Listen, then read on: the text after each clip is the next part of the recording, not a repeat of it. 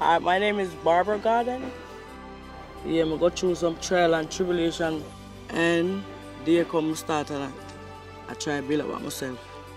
My daughter go to Vauxhall and she's in the food farm.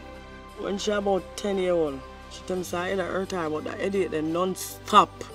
So I pick her up back over there. And them say it's a glass, I go get her glasses here, but I can't get the glasses because the glasses money not dead and none at all. Anything when I get, I have to just know say she want food. My little daughter, she have everything up here. When the teacher them talk about her, oh God.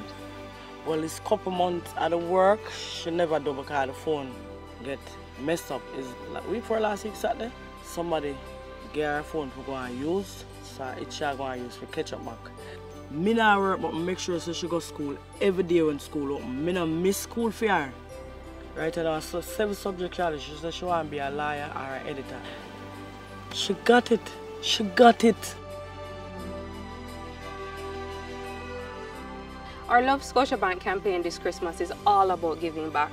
We heard about the Gordon family through our partners at the United Way, and we knew that we had to come here to meet them today and of course to help out.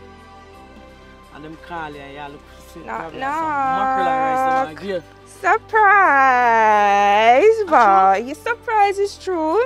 Morning, my name. Blessed, blessed, blessed.